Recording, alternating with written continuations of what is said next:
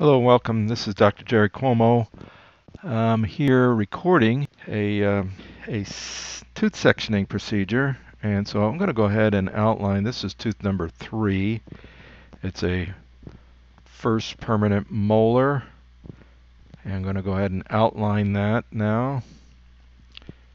Kind of give us an idea where our cut's going to be. All right. So we talked about this in earlier lectures, so it's almost like the peace sign. Okay.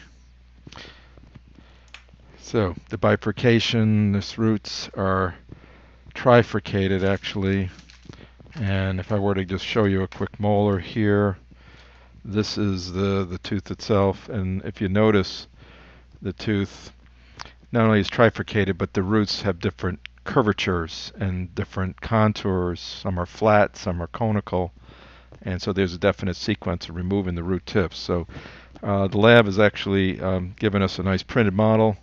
We're going to go ahead and utilize our talents now, what we know, to remove it. There we go. So I'm going to first of all section the tooth.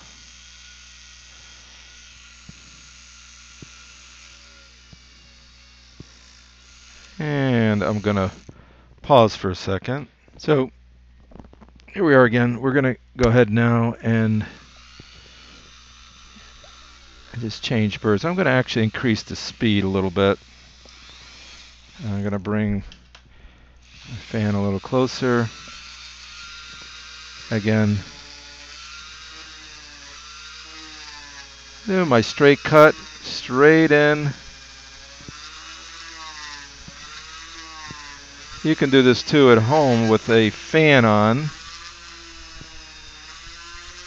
First time doing it with a printed model, so just bear with me here. New technology.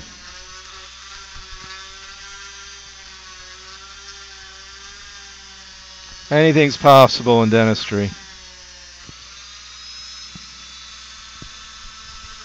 Brand new technology. The print company called Whitmix,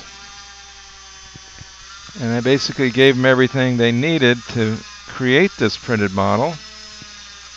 So I'm just slowly going at it here. Now I use my canned air from Office Depot. Dry out, and you're going to start to see how far your cut goes in. Now what you can do is you can section the crown portion off and then just go at it. That's one method. Let's continue to cut through. This sections very nicely. Now you might have to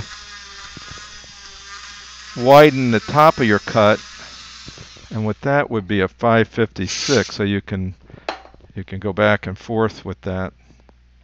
There's my peace sign. I know that the furcation on the distal is toward the lingual, not straight in. So remember that when you're doing your cut on the distal aspect. Now I'm cutting it. And I feel really good. It's getting nice and deep. Now you got to think you're going to go in there. It might be 12 millimeters by the time you reach the CEJ.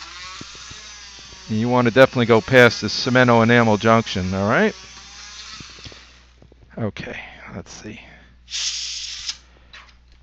All right. Getting there. Let's go deeper. So come down the buccal. Now you're going to try not to destroy the model outside of the tooth, so that's important. Certainly a difference from that of the model with the typodont tooth in there. You know, we were doing stone models, comparing now printed models with stone.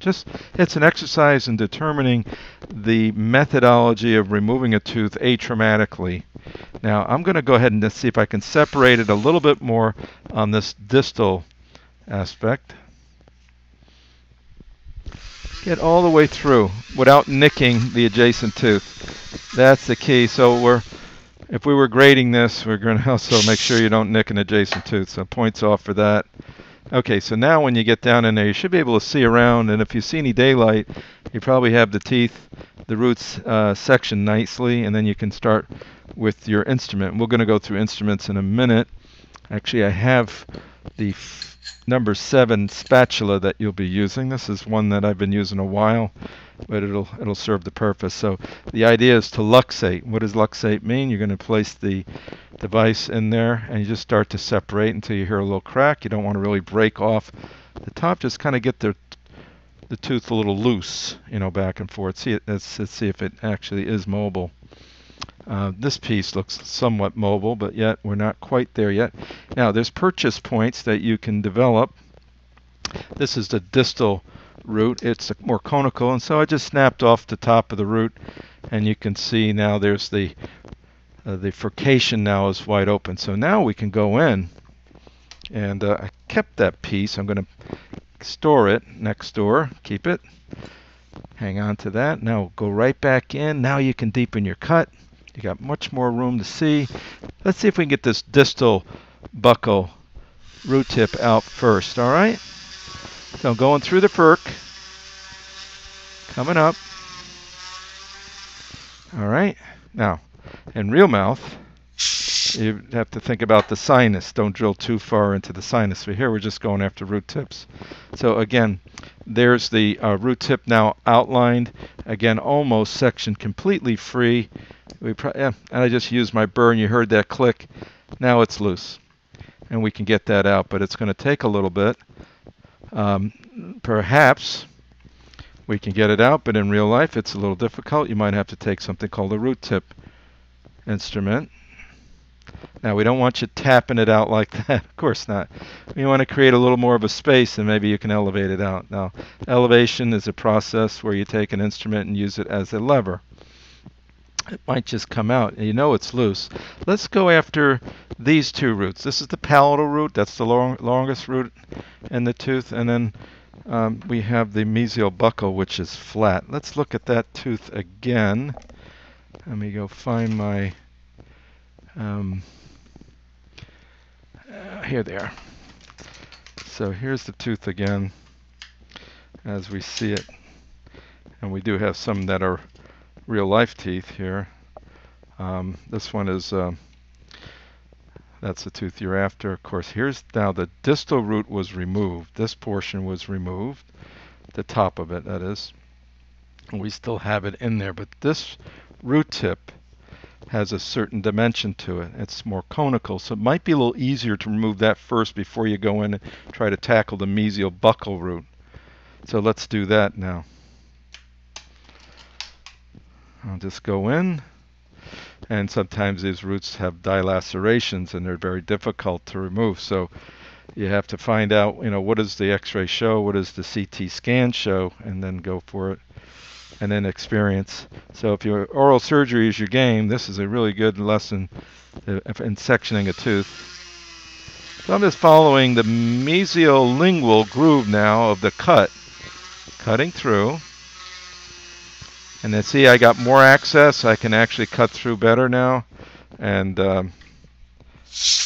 look at that. I blew air and the root tip came plopping right out. How about that? So this is the distal buccal root tip. It's now out. And now you can see the other two are in there. Again, just go in and section some more. And then place your instrument. Okay, and that's the palatal root. And let's see if we can, yep, here's the mesial buccal root. That should come out next, and we'll elevate that out nicely. There we go. And then the last one should just pop right out like that. So there you have it. The atraumatic removal of tooth number 3. First time doing this with the printed model. I think it turned out really well. And hopefully everybody has fun with it. We were doing these with poured models, but I think you'll learn a lot more when doing it with this one. A little easier on you, a little more understandable. Again, the sequence, back it up a little bit. You want to see the tooth as it exists. We'll put the pieces together perhaps. So this was the distal buccal conical root.